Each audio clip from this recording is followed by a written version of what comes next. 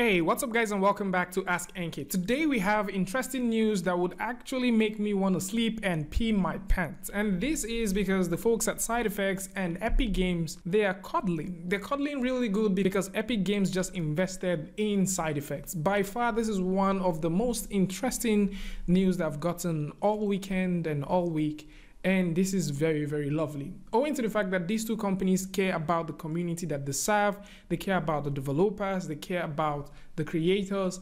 This is just beautiful. This is not the first time we're seeing SideFX or Epic Games doing something for their community. First off, Epic Games has been known for a long time for being a major investor in a lot of things. With the Epic grants and also with helping developer companies and also very tiny indie companies to get their dreams out, Epic Games have championed a lot of things over the years. And needless to say that Epic Games by far is one of the best platforms that has taken care of the community as a whole and has also given back to them.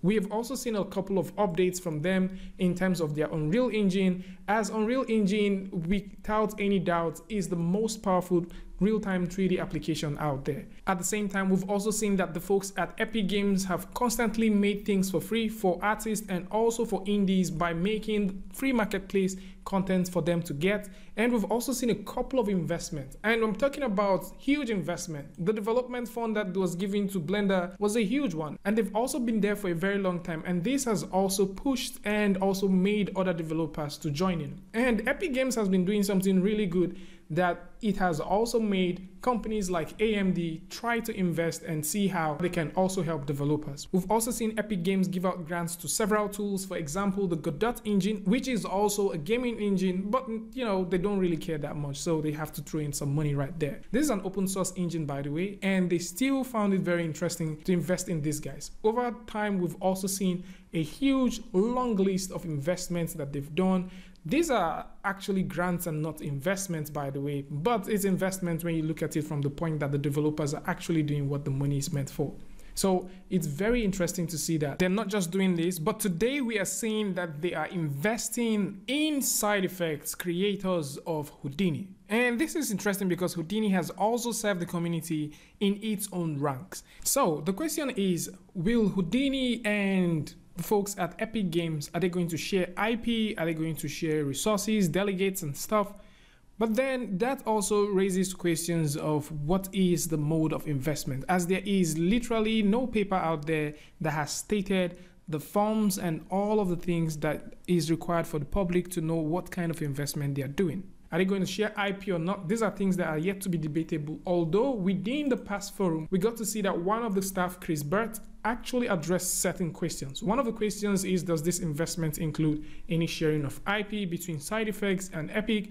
And he said, no, it doesn't. And maybe you might also be wondering, do we get to see the delegates and ROPs? And he said possibly, but the agreement doesn't change their roadmap or ours. So the two companies are just the way they are, building stuff, but with a bit of an investment from the folks at Epic Games. And this is very, very nice. And it still secures the position of Kim Davidson as he remains the majority owner of SideFX, as well as the president and CEO. So it's just a very nice time to actually see that these things are coming together. And the both of them do share a couple of things in common. Their tool sets are free. They have tons and tons of free assets. The same thing goes for Epic Games and their Unreal Engine. And something else which is also very interesting from these two companies is that most of their tools and also resources that they're issuing out, most of them are for free, so you can literally dive in head deep and start working with them. They give artists the attention that they need. They add huge and interesting updates to whatever toolset that they're creating,